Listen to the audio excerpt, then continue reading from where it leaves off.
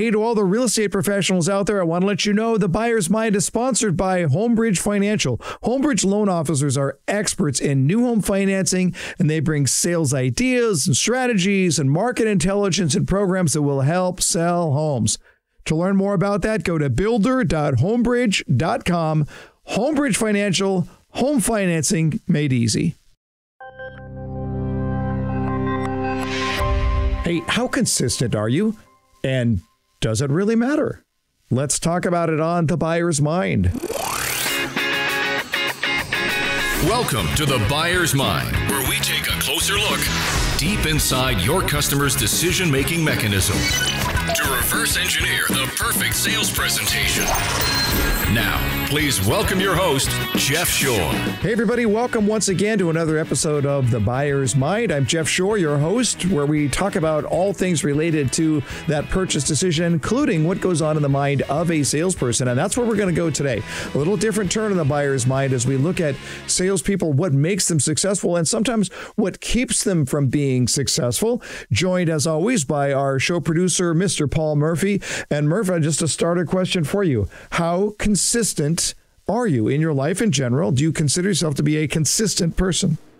I am inconsistent. I have to be honest. I've been working really hard. I just joined a gym, and even this morning, I woke up early and was going to go, and it was snowing. So I said, nope, not going out. Just for the record, if it was snowing, it would keep me from going out. So I don't want to affirm your lack of discipline there, sir. But you're an ice hockey guy. You just skate there. What's the problem? Yeah, exactly. But I don't have to get through snow to get to the ice. That's the big difference there. So yeah. Well, today we're going to have George Campbell on the program, and we're going to talk about this thing called consistency. And it's a subject that I've been studying myself over the last several years because I recognize I am, like you, Murph, in that category where I would not consider myself to be a naturally consistent guy. That is these are things that I have to work on. But George Campbell is going to take a different take on this because if you're an instant gratification person like I am, how do you use that to your advantage? It's an excellent conversation from a really fascinating guy. Let's get into it with George Campbell. All right. Well, hey, listen, this will be fun. I'm looking forward to having George Campbell on the podcast here for a while now. Certainly a legend in the world of not just speaking and humor, but also just his real passion here in regards to consistency and what that looks like. And I was looking at it and thinking, man, for sales professionals, the need for consistency, not just for their own professional approach for how they can be as productive and effective as they can be, but in regards to the way that they take care of customers is so critical. I know for me, I'm looking forward to this because I recognize that there are a lot of people who know me well who would not suggest that consistency is Jeff Shore's strong suit. So I'm looking to get a lot out of this. Welcome the great George Campbell. George, how you doing, sir? Hi, Jeff. How are you? I'm great. You're calling in from Arizona today, where you've lived for many years. You've got just a really, really interesting background to bring us to this point. Can you give us sort of the Reader's Digest version? Well, 10 years of stand-up comedy, survived the battlegrounds of that, and learned how to speak to audiences that of varying degrees of interest in what I had to say. And then I made a segue into the world of professional speaking. I came up with a concept that was titled Joe Malarkey, the worst motivational speaker in America. Mm-hmm. And it took me about a year to write it and about 6 months to perfect it. And then it kind of took off like a rocket ship. It was exactly the right program for the right time. Mm-hmm. And it was a fun ride for about 20 years. You're in the National Speakers Association Hall of Fame. You would walk down the halls at an NSA convention and people would yell, hey, Joe, say something hilarious. That had to be a tremendous amount of pressure on you. And the other thing is I'm naturally fairly introverted, so I don't do well in the best of those situations, and people yelling at me and want me to perform like a monkey that you throw coins at. Yeah, that was not the best thing. No. Sure. Yeah, it's really interesting that you and I have known a whole lot of speakers in our past, and we would look at it, and I think most people would look at it and say, well, they're a public speaker. They don't have an introversion bone in their body. And yet people like you and me and so many others who are very, very comfortable on the stage, still oftentimes profound introverts. And even at the NSA conference, I see people, shaking hands and hugging and everything else. I'm like, oh, isn't that sweet? I think I'm going to go to my hotel room now and answer emails. It's an interesting, weird thing, isn't it? People don't understand it a lot of the time. Oh my God. I would go to NSA and I can't, it's like 3 days long, I guess, or 4 days long, whatever it is. It's about 9 days too long for me. Mm-hmm. And I would come home from NSA and I would have to be hospitalized. I would use so much energy. They say the difference between introverts and extroverts is that extroverts draw energy from their interactions and introverts expend energy. And boy, that certainly was the case for me. And then all through this process, you're looking in, you're saying, okay, one thing that, again, you've admitted to is to look at it and say consistency would not have been a word that you would have put in the repertoire of George Campbell, right? There was a need that you had to go on a journey yourself before you could become the expert that could help other people. Oh, absolutely. I mean, and I look back, I did a deep dive into what I was really interested in. I decided that I was going to leave Malarkey behind probably about 3 years ago. And because I still thought it would be a great idea to earn money and eat, I thought, well, maybe you had to do something else. So I looked around and, they say that we teach most what we need to learn. And this challenge of consistency was something that had really plagued me my whole life. Even when I look at Malarkey, there were a lot of opportunities that if I had just taken advantage of them and pursued them in the way that would have mattered, that could have been much bigger than it was, because I hit a plateau that was very comfortable and very lucrative. And it was extremely easy at that point just to let everything just ride along. And there were a number of business opportunities that I've explored that I just simply didn't do the day-to-day stuff that was going to make the thing succeed. And I wanted it. I wanted to do it, but I just couldn't get myself to do it. Right. And it was never like, well, I'm never going to do this. It was always like, that I am going to do that. It's just that today is not a great day for that. And then you kick it, well, the weekend, you can't do it on the weekend. That's crazy. And then Monday you can't do it because everybody's back to work and so you just keep kicking it down the calendar until eventually it goes away. And I thought, why is that? Why is it that smart, capable, sharp people can be completely aware of the few simple things that if they did them on a consistent basis would result in a much more positive life. And yet for some reason, they can't take those actions consistently. And so that was kind of the overarching question. And I thought, I'm going to find some sort of an answer, hopefully for everyone else, but I'm certainly going to find it for me. And, I think I've kind of took some data points that people were aware of, but hadn't really connected the dots. And when I started putting it together and really doing the research, I thought, oh my God, this really makes sense. And it works. That's the other nice thing. I went from someone who had never worked out his entire life to someone who, just as a test case, I was the guinea pig. I was able to put together a string of 531 straight workout days. And prior to this technique, that would have never happened. Well, it's interesting as I'm listening to your story and I'm thinking about it from the perspective of salespeople who might be listening right now, who might be very great salespeople. They're very successful in the sense that, they're regularly, they're top performers, they're driving nice cars, it's going well. And yet, is their success becomes something of a hindrance as they recognize that if you're not trying to figure out how to make your next mortgage payment, if you've got that's all taken care of and you're living a comfortable life and it's all good, then it's a little easier to go in coast mode for those type of people. And I'm looking at the journey that you went through. And we've never discussed fees, but I'm guessing that there were times when in that Joe Malarkey character that you were getting an offer here from an organization that says, hey, we want you to come out here. And by the way, the conference is at, the Ritz-Carlton in, Wailea on Maui.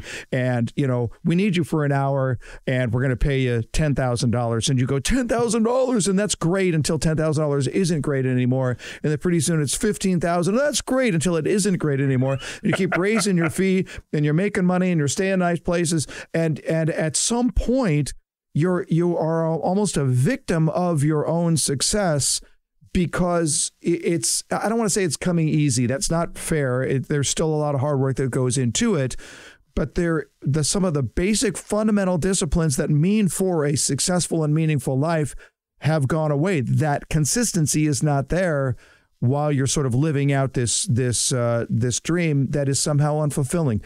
Look, I know I'm getting deeply philosophical and along the way probably putting words in your mouth, but are you resonating? Is that sort of the way it worked? Well, I certainly know that there was a time where your whole framework has been, the way you view everything is so dramatically different than where you came from. And it's difficult, it happens, it just kind of creeps up on you so that it's not something that's this gigantic thunderbolt of success that hits you. It just kind of happens day by day. And it, I think about, because you're right. I was, to be able to go to some of the places that I've been invited to go and somebody else is paying for it. Would you like a couple extra days? Because you are in Hawaii, you might as well. And yeah, sure. Here's more money than you ever made in 3 months or 4 months in comedy. And then you hit that point in time where, well, that's just the way it is. And you just take it for granted. And it's funny. It's tough to kind of get back that mindset. And I guess it maybe goes to appreciation and gratitude and everything else. But man, you can lose sight of the real world when you get sucked so tight in that vortex that, well, this is the way things are. Yeah, that's the way it is. I get huge applause. I get the recognition. I get the people in the hallway. I get a big check. I get to stay in really, really cool places. And by the way, is my life significant? Right. Yeah. And am I doing what I'm really best at? I mean, what happened for me was I got so locked into a performance. I got so locked into this show that, and as the money went up, it was kind of a double-edged sword, although it's the best double-edged sword you could have. Sure. Right. But I felt like, wow, they're paying me this amount of money. Every joke has to land. Every piece of material has to be a material. Yeah. A lot of pressure right there. Yeah. When you get to that place, then you're reluctant to do the thing that's actually going to keep you there.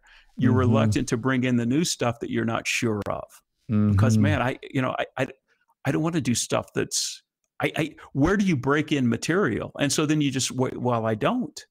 Yeah. And then you get out of the creative end of your business and then it starts to get stale because you've done this stuff so many times. And it's like, I got away from doing the things that got me here. And that kind of gets back to that consistency thing, or in this case, it gets back to just completely forsaking the things that that were the really meaningful things that you got a lot of creative charge out of and a lot of enjoyment out of. But now it's like, no, those are no longer practical for us to do. So is part of the issue with consistency that it's not necessarily these are not necessarily earth-shattering actions that we're going to take in order to build this over a long period of time. And someone once said that which is easy to do is also easy not to do. And so after a while, it's just you're avoiding the very things that in the long run could make the difference because they're not necessarily dramatic or romantic or sexy. There are a lot of little things that need to be done that are frankly fairly easy to ignore. Is that part of the problem? That is, if the things that I needed to do were neon lights in my face on a regular basis, maybe more inclined to do them. I don't know. It's an interesting question because I think there are some really dramatic differences between people that are inclined towards consistency and people who are disinclined. And for the people that are inclined towards consistency, roughly 20% of the population, the big things, the neon lights, those things will attract, draw them and draw out consistent performance. Mm-hmm. And 80% of the population, those big neon lights are, they can be scary. They can be seen as unrealistic or unbelievable. And it's too big. Mm-hmm. And so then you have to break it down into the smaller components of that, which gets like what you're talking about. It's kind of the day in, day out nuts and bolts, which are not that exciting, but are going to get you there. So it's an interesting balance, and you have to have a strategy to deal with both ends of that. Let's talk about the 80%. We're talking to George Campbell. You can find him on consistencychain.com. You download the app, and a new book specifically for network marketing, but it goes much further beyond that when it comes to consistency. And you talk about this concept of the 80%er. If you could just give us a definition of the 80%ers and those people that are instead wired for the 20%. Sure. Well, I mean, the difference between, we go back to the Pareto principle here, obviously. Mm-hmm, mm-hmm. And, like 80% of a sales organization's sales are going to come from 20% of their salespeople. And it's shocking how pervasive the 80-20 thing is. And so that was kind of where I began. And I was like, well, I understand this ratio, but I don't understand how it could apply so universally to people, because people are so different. Mm-hmm. And so I looked at all the things that the 80% lesser achievers and the 20% high performers had in common. And intelligence, education, training is largely the same, even ambition. Mm-hmm. And so once you eliminate all the things they have in common, then to me, the key differentiator was simply this: the 20% high performers do what needs to be done, when it needs to be done, on a relentlessly consistent basis.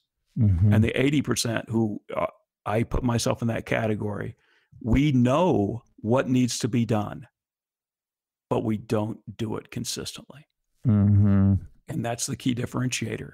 And there's a real reason, if I can give you just a little bit of backstory, because this Sure. really kind of makes this understandable how we fall into these groups. So way back in the early 1970s, a research study was done. It's famously called the marshmallow test. It was done at Stanford. Right. And they gathered together 300 5-year-olds, and boy, that must have been a fun day. Sure, absolutely. And they brought them in one by one, set them on a table, set them at a table, put a marshmallow on the table. So listen, you can eat the marshmallow at any time, but I'm going to leave the room. And when I come back, if the marshmallow's still there, I'm going to give you a second marshmallow. And roughly 80% of the children ate the marshmallow. And I know what I would have done. I would have totally eaten the marshmallow, because I'm a grown man. Sure. I can't keep Oreo cookies in my house. Right. So I know an Oreo cookie at my house has a life expectancy of an insect in a fly swatter factory. It's gone. Yeah. So I identified heavily with this 80%. And this has been talked about around the speaking business. We've heard people speak about this all the time, but the most significant part of this has been overlooked. So what happened is they followed the kids through their life, and they found that the 20% kids that were able to delay consistency in virtually every life metric excelled past the 80% who were driven by instant gratification. But the really significant part of this study didn't come until the 2000s. I think it was 2011. They brought the subjects back, the original subjects, they brought them back, and now we've reached a place where medical technology and computer power have reached a point where we can look inside a live human brain in real time. Mm-hmm. And a technician could look at the activity level in two different areas of the brain and tell you with 100% certainty whether or not that test subject did or did not eat the marshmallow 50 years prior. So working backwards from where they are today, you could have predicted what their inclination would have been when they were 5. That is exactly. fascinating. If your prefrontal cortex lights up, mm-hmm. then guess what? You won the consistency lottery, because mm-hmm. you're functioning in the part of the brain that has the ability to look at any action in the moment and project what the likely outcome of that action is going to be in the future. That's the seat of consistency. That's the seat of delayed gratification. Contrast that with me and 80% of the population who are hardwired, and I don't know when the hardwiring happens, at least by age 5, as evidenced by this study, I work out of the ventral striatum, which is a much more primal part of the brain. Mm-hmm. And my decision is based on a completely different filter, which is what we call the ESP filter. Is it easy? Is it safe? Mm-hmm. And is it pleasurable? And that's the seed of instant gratification. When when I want to lose weight, but I'm confronted with a donut, you know, the prefrontal cortex says, no, that's not going to serve us well in the long term. Yeah. Whereas my part of the brain goes, is it easy? My God, it's a donut. It's right there. There's nothing easier than that. Is it safe? I love, I've been eating donuts forever. It's safe. Is it pleasurable? Oh my God, have you had a donut? Right. Yeah. And I make a completely different decision than the other 20%. Yeah. And this is the reason why, it's the reason why 80% of the people don't work out. It's the reason why 80% of the people are a little to a way more overweight. It explains so much, because we're fighting with a part of our brain that is not going to help us in these long-term battles to build stuff over a period of time that we really want. And so we've got to find a way to hack that system. And it's Jeff, obviously you've been around a bunch of speakers, and a lot of what we hear in motivational speak. Well, first of all, most of the people on stage are 20%ers. I mean, they did a lot of work to get there, and they over a long period of time. Yeah, it's almost a winnowing process that allows nothing but 20%ers on stage, and so they share what worked for them, and then they say, basically, do what I did. And I'm in the back of the room going, I would love to, but I can't. I can't. I've tried it all, man. I've tried the goal setting. I've tried the affirmations.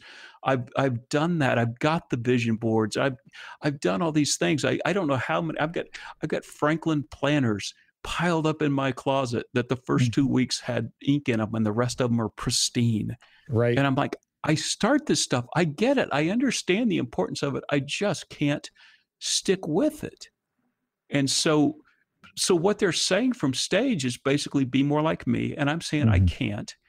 And they're saying deny your essential nature and be consistent. And I've never found a way to make that work for me. And so what we did is, in developing the book and the concept of the consistency chain, we basically say, listen, if you're an 80%er and you struggle with consistency, let's not fight that anymore, because that's not working out well for us. Trying to convince ourselves that we're something we're not is not a good long-term solution. So basically what we say is, if we can't beat this desire for instant gratification, let's make it work for us.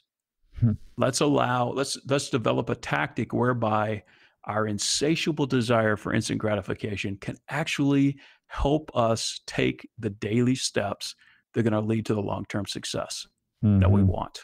One of the things that you're talking about here is we are supposed to know what we are supposed to do. I mean, do we know in what areas we are supposed to be consistent? We just don't do it? Or is it a matter of not being able to identify what those things are? I mean, I think I could look at it and say, for the longest time, I've used this example before on the show. I used to floss from time to time, meaning the day before a dentist appointment, of course. And so, and now it's just like I floss every day. I don't think about it. Now, I always tell that story in the form of just building good habits and how you build habits and what habits are. But I first had to come to realize, why that was important. Do you think that we know the things that we are supposed to do? Or is it, for some people, a search of, well, what do you want to be consistent at? Well, it certainly could. I mean, it certainly could be a lack of knowledge for some people. I think for most, that's really not the issue. I mean, if you're a salesperson, my guess is somebody's made it abundantly clear to you the things that you really need to do consistently. If you're trying to lose weight, might want to look into the diet, might want to consider exercise. I think we basically know on some level most of the things. I know personally it wasn't a lack of knowledge for me that was the issue. And if it were, if you feel like that is the issue for you, then by all means seek out somebody who can lay out for you what they've done. It just the way that they went about doing it may not work for you, but if you can nail down those activities, it's, for instance, we're working with a guy who is a mortgage broker, and most of his business comes to him from referrals, and he knows that he needs to reach out to people, and he's got a video platform to be able to do that, but he just wasn't doing it. We helped him set up a system whereby every day now he sends out 2 videos, because he knows that's the key activity in order to drive referrals that's going to fill his pipeline. And he went from doing it every now and then to, I think I checked, we keep tabs on him. I think he's like a 97% success rate now. He shows up 97% of the time. Well, that's huge. And it wasn't a knowledge issue that was holding it up. It was just like, well, it's Saturday. You don't really have to do this on Saturday, do you? So it's really, in a big sense, it's a mind game. And somebody said to me, they said, well, this is just a mind game. And I said, well, where did you think this was going to be played? Well, I think part of it is if it is a mind game, and I think it is, then one of the issues you have to deal with is that you're talking about consistency. And I think it's not much of a jump for a lot of people to look at it and say, okay, that sounds like discipline, right? I got to be disciplined. And to me, the word discipline itself comes off oftentimes as such an ugly word. Yeah. So how have you managed to, as you say, leverage the idea, the instant gratification route? If I want to leverage that and make that work for me, how do I do that when I'm in a big part of my mind is saying that sounds like discipline, and discipline sounds like not fun? Yeah. Oh yeah, I get that. So let me go back to the example of me deciding to work out every day. So the first thing I did is I made a kind of,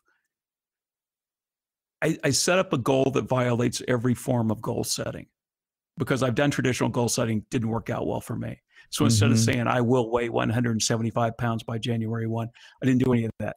What I said was, I'm going to be fitter, I'm going to be stronger, I'm going to be healthier. And then I went to work out the first day, and I came home and I could look myself in the mirror, as any reasonable person would agree with me, is after my workout, you know what I am? I'm fitter, I'm stronger, I'm healthier, I'm a little closer to that goal. And because of that, I could celebrate that. It was instant gratification. I won. It wasn't if I said I'm going to work out every day for a year, when do you get to celebrate that? In a year. Right. Plus I would never celebrate it, because I would never make a year. So what I had to pull it down to was, I'm going to celebrate this moment today. And today is the only day I have to win. If you asked me if I was going to work out tomorrow, I would say no. Yeah, absolutely not. Because in 531 straight days, I never worked out tomorrow. Yeah, I just worked out today. That was the only day I had to win. And so all the pressure's off me now. Yeah. And it became fun, and it became easy. And at some point it becomes a habit. I mean, I knew that things had changed for me, and I don't know how many months it was into this, where you wake up and your decision is no longer, am I going to work out today? My decision is now, what workout am I going to do today? And one of them has a 50% failure rate, and the other one has a 100% success rate. And it was life-changing, because literally all the shame, when you say I'm going to work out or I'm going to do anything in your life that's a long-term thing, and then for 80% of the people, they don't do it. Or they quit after a little bit, or whatever it is. I mean, most New Year's resolutions, I think the expiration date is February 8th. By February 8th, virtually all New Year's resolutions are gone. And so then what do you feel? And then the next year comes around, you're going to reset and know that you're going to go through that shame and that failure and that frustration again? Or more likely, you're just going to say, you know what, I did it for 5 years in a row, it never worked out, I'm going to quit. I was just thinking about an application to this. I'm a big fan of Dan Sullivan, the founder of the Strategic Coach Program. And one of the things that he says every day, he has 3 things on his to-do list every day. That's it. And when he works with entrepreneurs, he sees they start their day, they got 20 things on their to-do list. They know they're not going to do 20 things. They're not even going to do 10 things, but there are 20 things they put on the list. Then they only do 7 and they feel like miserable failures. Exactly. He will never put more than 3 things on his to-do list, Because if he does 4, he's a tremendous success. He exceeded all expectations along those lines, and he gets the instant gratification of having exceeded his goal. And I think the point is, and this is what I wanted to say that's consistent with what I'm hearing from you, George, don't lose a game when you get to write your own rules. Come up with a game you could win, that you're confident you can win. Yeah. I mean, it's funny. I've got a partner in this business, and he was in a network marketing company, and he's the anti-me. He's unbelievably been successful at everything he's ever done in his whole life, and built gigantic organizations and built large traditional businesses and everything. And he, for this network marketing company, which is where we met, he had developed this thing called the Daily 8 Scorecard, which was the 8 things you need to do every day to be successful in this business. And after we started working together, I said, Jim, that was a really the Daily 8 Scorecard was fantastic. I said, there's only really one issue with it, and that was it's 7 too many. Because I may do the most important thing I could do that day. But if the other 6 or the other 7 are blank, how do I feel? Yeah, right. I feel like a failure. And if I feel like a failure today, and I did my best, and I did the most important thing, but I feel like a failure at the end of it, what are the odds I'm going to play again tomorrow? Hey, listen, we're out of time, but it's just such a fascinating conversation. Before we let you go, I got to put you on the hot seat. Some rapid fire questions, rapid fire answers. You ready? Uh-oh. This is how I went to prison. Okay, let's go. Your very first job was what? I was a drug dealer. My God, I delivered prescriptions for a pharmacy. Love it. Okay. An album or artist from your youth that you listen to over and over again? Man, Steely Dan, Asia. Can't argue there. The most beautiful place you've ever stood? On the beach in Bora Bora on Christmas Day. Very nice. Any book that you've read that's made a profound impact on your life? Atlas Shrugged. A movie you've seen multiple times, doesn't matter. When it comes on, you have to watch it again. Man, there's 2 that I just right off the top of it. Shawshank Redemption is one of them. The other is Zero Dark 30 for some reason. Oh, great, both great movies. And finally, your first celebrity crush. Oh my God, I was 13 years old and I saw The 7-Year Itch. And I never understood the appeal of Marilyn Monroe. I didn't get it. And then I saw The 7-Year Itch and I thought, oh my God, I get it. My life is now complete. Yes. I love it. You're off the hot seat. Thank you very much. His name is George Campbell. The website is consistencychain.com. You can download his free app there and get his book. Again, it's for network marketing, but I think it's going to be appropriate for just about anybody. If you've been inspired by the conversation, that's the way to go. George, can't thank you enough. Thanks for being on The Buyer's Mind. You bet. What a pleasure. Okay, Murph. Well, there you have it. Really fascinating stuff from George Campbell. First of all, really interesting story, is it not? Yeah, fascinating to see how, you start out one way and then you have to figure out how to reinvent yourself. But even more importantly than that, I really related to a lot of the points he made about being consistent in that 80-20 area that he kept bringing up. Yeah, absolutely. And when you look at the success of the people who live in that 20% zone, those 20%ers who know what consistency looks like, it makes a big difference. But I also gained some confidence, Murph, in the idea that, okay, well, I might be a natural 80%er, but I do believe that I have it in me to be able to still be consistent in the areas that matter most, right? Absolutely, because I too fall into that 80% category. The ESP, easy, safe, pleasurable. It was great to hear from him that I have hope, and it was a good conversation to have today.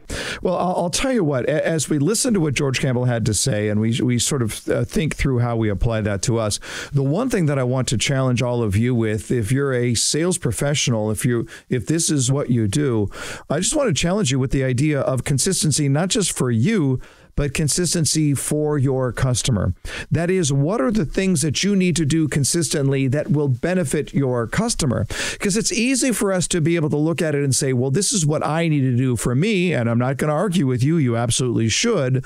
But there is the question of what should you do that's going to benefit your customer. And my opinion is that if we can figure that out, if we can look at it and say, this is the one thing that I can do every single day that would benefit my customer, that we'd get a little snowball effect there. We'd gain some consistency momentum. And even as George Campbell was talking about and saying, well, the problem with your list is of 8 things is you got 7 too many. Well, I agree with that. But what if you nailed that one consistent thing you could do over and over again until it was such a habit that you didn't know how not to do it? Then you know what you could do? Add another. I think the problem here is when we try and do everything at once to try and become somebody who we are not. But if I can look at it and say, what is that consistent thing that I can do that will benefit my customer? Maybe that's a good starting point. So let me just challenge you to spend a little time right now asking yourself the question, where can I practice consistency in a customer-related way, a way that my buyer will benefit from my consistency? What would that look like? Start there and move forward. You get that done and you get a little momentum going, you get a little confidence going, and then pretty soon you can start looking at how consistency plays in different pockets of your life. So there you go. Great conversation with George Campbell. Once again, thank you for listening, as always, to The Buyer's Mind. We would sure love it if you love any of the episode, this or any other, if you would post a link onto your social media page. It would mean the world to us as we continue to grow this podcast. Until next time, go out there and change someone's world.